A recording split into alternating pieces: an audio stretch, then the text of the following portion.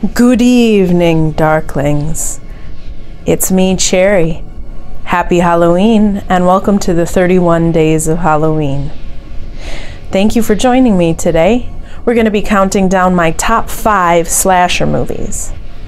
Let's get right into it with number 5. While not technically a slasher flick, Tucker and Dale vs. Evil has certainly gained a following for its unique take on the slasher flick.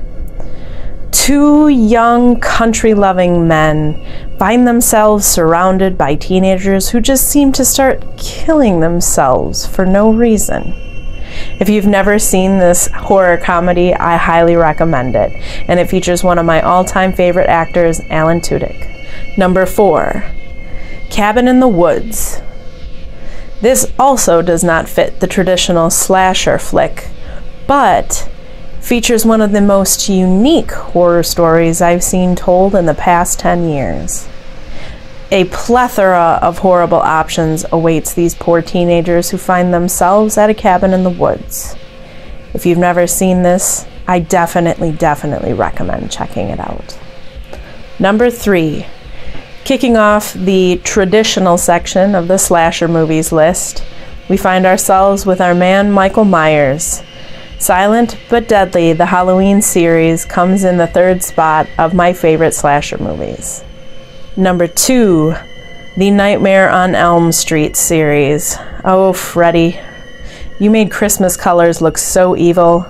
And how about those devilish gloves and the burned face? Ah, yes. It's okay if I never sleep again. It's okay. And last but not least, my absolute favorite, coming in at number 1, is the Scream series. Wes Craven just did such a wonderful job with these. The stories were always intriguing, even though it followed the same killer profile and the same characters. I loved some of the film within a film, breaking the fourth wall type situations he threw in there.